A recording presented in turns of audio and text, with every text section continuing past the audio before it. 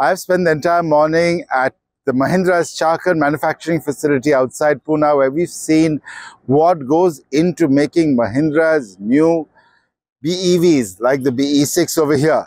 So let's take a closer look at the process through some B-roll that Mahindra provided us.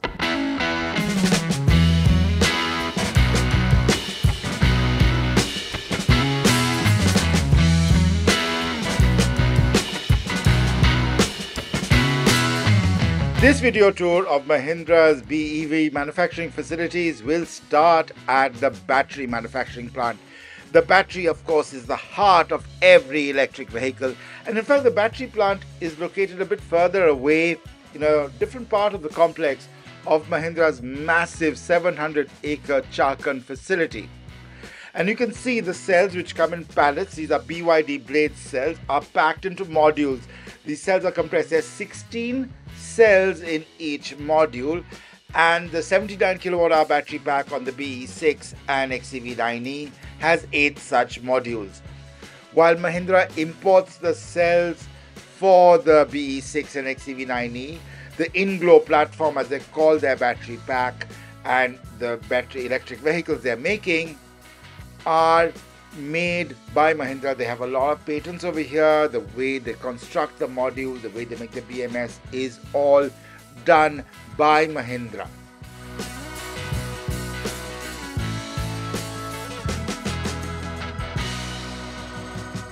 Now this is where the body panels are stamped out inside the vehicle manufacturing facility of Mahindra. Of course, this is not unique. This is there for ICE vehicles as well. But the unique thing over here, what I found unique when I went through the plant, is the way they add safety structures, particularly at the bottom part of the car, the sill for example, because the battery has to be protected from impact. The battery is, of course, being the most dangerous thing, and the high voltage. So the battery is very well protected by the safety structures over here.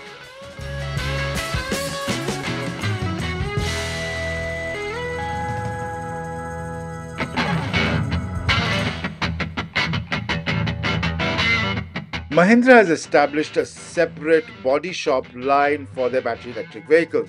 Now this is very similar to a body shop line you see in ICE plants, including the ladder frame plant in this facility where the Scorpio is made, and the monocoque plant where the XEV700 is made. The only unique thing in this particular body shop is the laser welding, the laser brazier welding for the roof attachment. This is far nicer than the spot welding for the roof and ensures that they don't have to put a plastic or rubber strip on the roof. So it's pretty cool over here.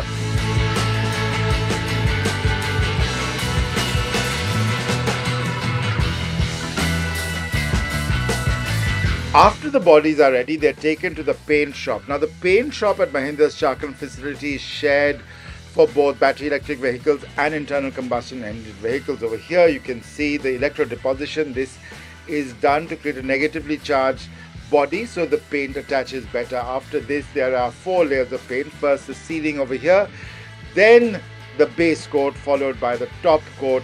Mahindra is also trying out something very new with the BE6 in particular, called pixel painting. As you can see over here, that allows for minimum wastage. It's sort of like an inkjet printer that runs through the vehicle. Very unique, very well done. Mahindra is really trying to innovate over here with their BEVs. There's zero wastage, zero effluent going out into the environment.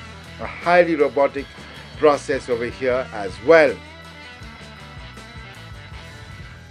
And finally, the final assembly line, again very similar to an internal combustion engine car.